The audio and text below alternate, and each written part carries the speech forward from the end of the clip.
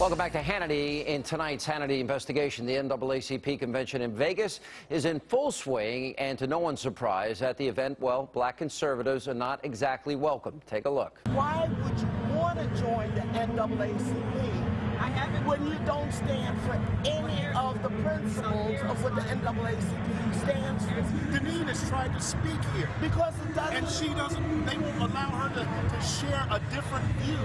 Are our people supposed to think the same way? Because the people that are attending the NAACP are coming for the values of what the NAACP And we're questioning now. And if they want to be, can I finish? What if those they values want, are. and whatever values the conservative Tea Party members have, whatever little party they have, they can go to that. Now, despite that warm welcome, well, yesterday, Deneen Borelli spoke to some of the black conservatives who were brave enough to attend the conference. Take a look at this. Since they're the National Association for the Advancement of Colored People, I think that all people should be represented regardless of their political stance. They've become so political with their ideology, and they're so ingrained in that part of the system that they can no longer see what their real objectives are. You have people that have different points of view, and we need to express that. That is being shut out. We're excited to see black people advance, and maybe our take is different, but we all share that commonality, and I think that should be able to be presented at the NAACP. And here to reveal the real discrimination within the NAACP is Fox News contributor Deneen Borelli. National Association for the Advancement of Colored People. You're a black conservative. Are you welcome at this convention? Did you feel welcomed?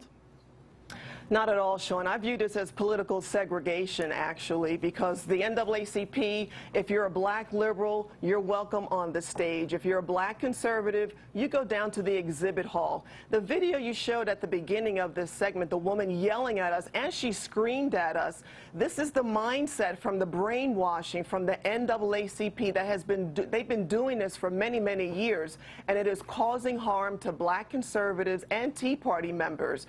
Al Sharpton, Jesse Jackson, President Obama, Eric Holder, they all have the same message, the same drumbeat of victimization and race card, and it is causing a lot of harm in the black community. Now, we've actually done entire shows on the institutionalized discrimination against black conservatives, and so things aren't getting better. In other words, it's a sad story, but a very common story.